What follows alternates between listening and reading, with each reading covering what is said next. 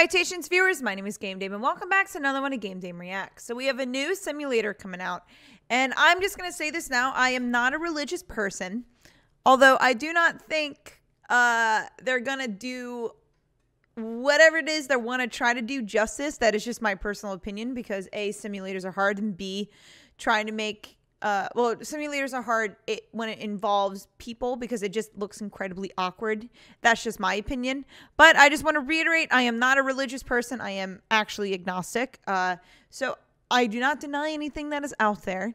But I also won't be like, yeah, you should get this game because you get to be Jesus Christ. That's just not me. But I'm going to review it to see exactly, more so focus on what it actually looks like and the mechanics. I'm not going to focus so much on the story, because this story is as old as time itself.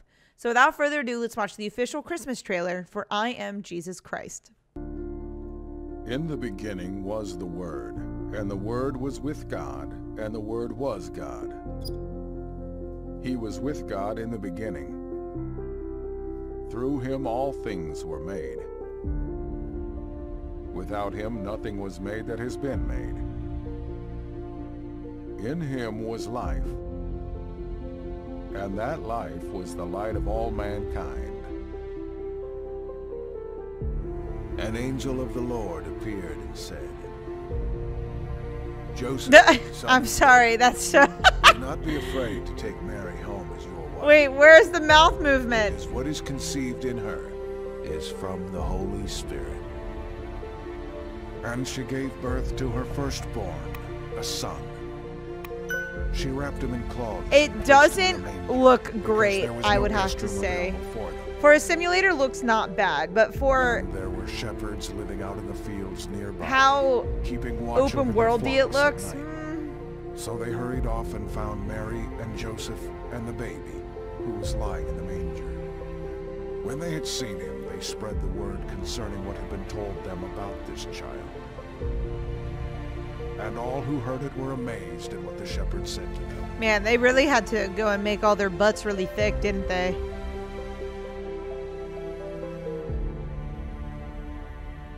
Oh, it seems like it's available on Steam right now.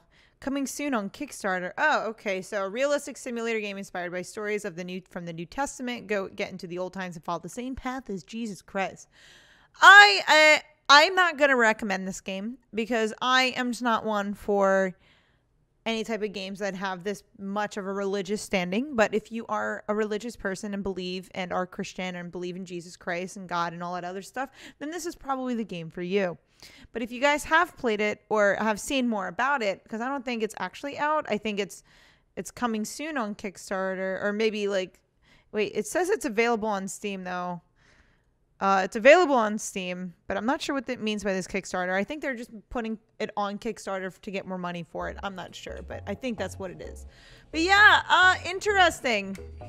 That's all I'm going to say. But that is all the time I have for you guys today. Thank you guys so much for watching. I highly appreciate your time as always.